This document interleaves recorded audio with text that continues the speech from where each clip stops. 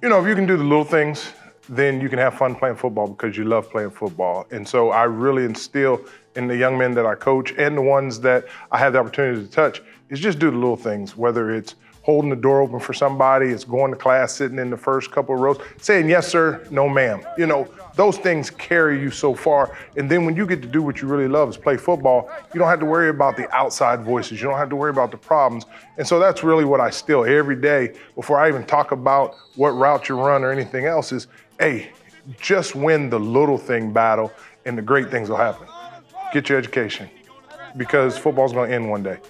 And that is so true. It doesn't matter who you are. It doesn't matter if you play in the NFL for 15 years. Get your education. And the reason why is because once you have your education, you can sit at the table with anybody. And they can't take that away from you. And if you want to keep moving up the ladder, the more books you read, the more education.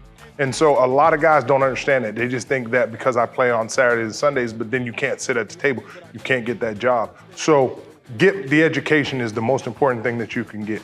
All the way through from Ken Hatfield and Marty Schottenheimer, Tony Dungy, Jim Caldwell, my dad, Ron Dickerson Sr., just watching them be great men and how they represented the program, but also their family, really struck a chord in something that, hey, I can maybe take the baton and also help young men.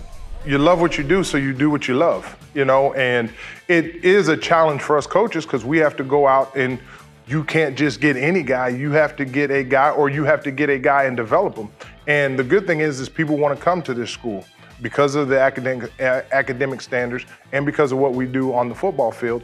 And so I think it's a great challenge for any coach, and that's one of the reasons why I did stay is because the environment breeds itself and it gives you that environment that you can go and talk to any kid about coming here compared to going to another school.